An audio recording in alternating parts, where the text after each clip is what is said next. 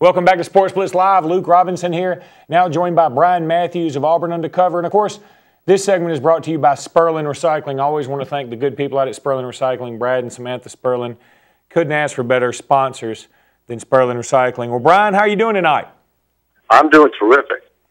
Well, listen, I know Auburn got a huge commitment this past week from Carl Lawson, and that's got to really bolster Auburn in terms of the rankings for Auburn Undercover, right?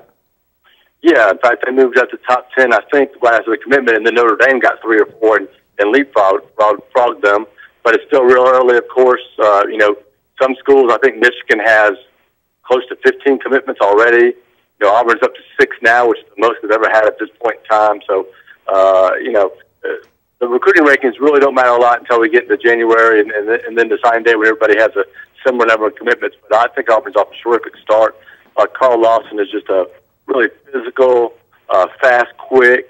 He's got a terrific body for a defensive end. He's going to be able to put on some more weight, but not get too big and be one of those guys that can compete for a starting position once Corey Lemire moves on to the NFL.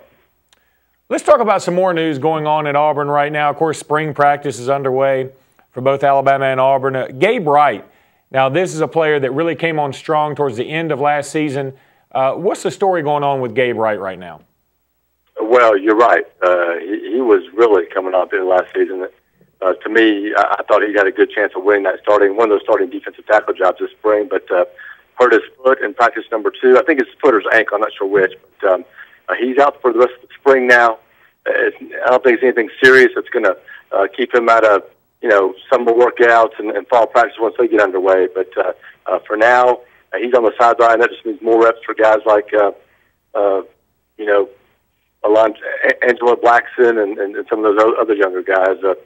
Jabron Niles is a guy who redshirted last year. Devontae Sigler is a guy who's up to 290-plus pounds. He can play defensive end still at that size, but I think his future is at defensive tackle also. And Clint Mosley, I understand he's got a bit of a shoulder issue. Talk about that a little bit. He does. In fact, he did not practice on Monday. He was out there, but he didn't throw the ball. And, I have a feeling this is something that's probably going to linger with him during the spring and really limit his reps and his opportunity to go out there and compete for the position. And on the other hand, I think this is helpful to Kyle Frazier. This is just that many more reps to the first team for Kyle, that much more time to work one-on-one with Coach Leffler. And this is really his big chance. This is a huge spring for Kyle. He's played in that shotgun spread type offense his whole career. And now you're in an offense with Leffler where he has to go under center. We don't know what percentage it's going to be, but I think it's going to be 50 or more percent of the time. So it's a big learning spring for Kyle Frazier, a real opportunity for him. Now, Auburn had a couple of visitors in today, did they not? Who are they, and can you tell us about them?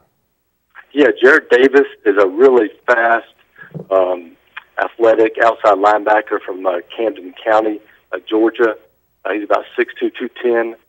He had a terrific visit today, his first time up to Auburn. I met with Chiswick, met with Van Gorder, met with Coach Thigpen.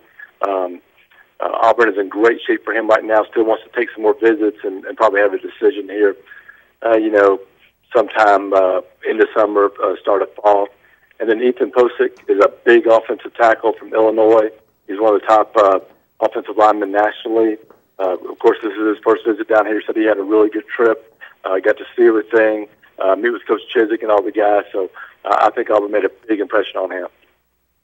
How about Brian Van Gorder? What do you think his influence has been so far on the defense? Have you seen a noticeable improvement? Well, it's hard to say the defense has improved just because, we see 20 minutes, 30 minutes of 2 practices, and 2 of those were without pads on. And, this is a learning experience for them, especially early on. But I think it's, I think you can assume that Auburn's going to be much better on defense just with all the guys they got coming back. They have almost every starter coming back. Plus, they got some young guys, a lot of young guys that got their feet wet over the last 2 years and are coming in and compete with some of those older guys. And, defensive tackle is a great example. Jeffrey Whitaker and Kenneth Carter played a lot of football. They're both juniors, but they're not guaranteed starting spots. I've now mentioned Gabe Wright. I think he has a great shot at winning a job. It won't be this spring, obviously. It has to be in the fall. But guys like, Devontae Sigler and Big Angelo. They both have terrific chances of beating out some guys that have, with more experience than they have. How about the running back position? I know that Ontario McCaleb's coming back, but he's not your prototypical between the tackles SEC guy. What about Mike Blakely and some other guys that may get some time there? Yeah, and really it's a four-horse race there at tailback. Trey Mason is the guy, I think, coming out of the bowl game, did really well there, and he's probably the leader in the clubhouse right now, but still a long way to go in that competition. I don't consider Ontario a guy that's going to be an all-down back. They're just going to have to find different ways to use him, in the offense as they have before. And, they got some young guys like Mike Blakely, and be real interested to see what he can do this spring. I know he's been really itching to get out there and compete for a job and, show what he can do. And I think the early reviews have been good, but, just one day in pass, it's hard to draw too many conclusions. Let's talk a little bit about Auburn basketball just for a second. I know they had two key transfers, Willie Kouassi and then Bernard Marino. I don't believe Marino played all too much this year, if at all. I certainly don't remember him, but Kouassi had some good moments in blocking shots at least. What's the story there, and do you think Auburn's going to be able to fill those two roster spots with some other incoming signees? Yeah, in fact, they are. They've got a class now of 4 signees and 1 commitment, and they're looking for one more big man, to bring in the spring period to sort of top off that class. But if they do that, they're going to be full with all 13 scholarships. And I think losing Kouassi is a loss for Auburn.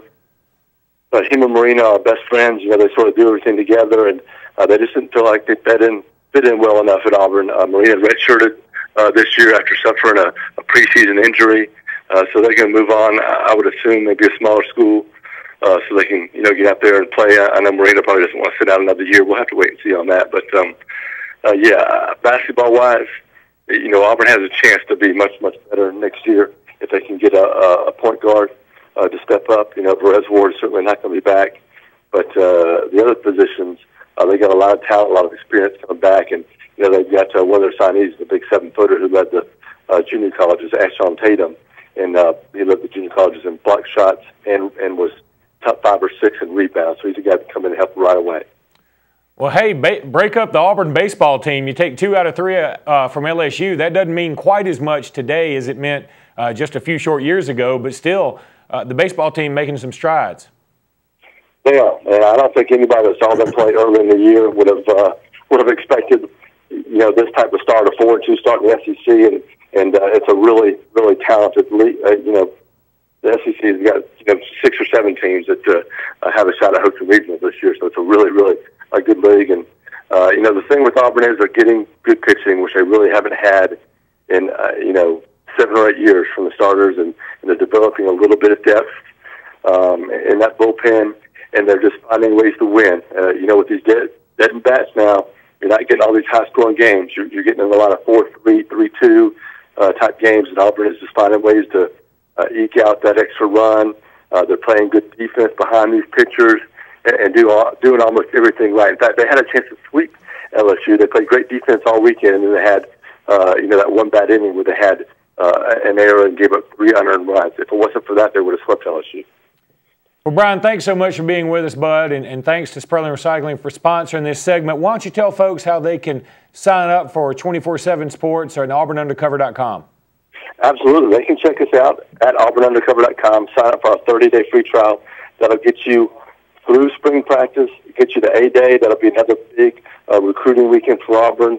And, we're cranking out right now, I'd say, 6 to 7 to 8 stories a day, especially on a practice day like today was. I know we had 2 videos, 2 or 3 stories already, a photo gallery. I've got 2 more recruiting stories I've got to write right now and put up there. So we're just blowing out our coverage right now. Well, listen, thanks so much again, Brian. We really do appreciate you being on with us, and we hope to have you on again soon, okay? All right, take care, guys. Appreciate it. That was Byran Matthews with auburnundercover.com. Certainly do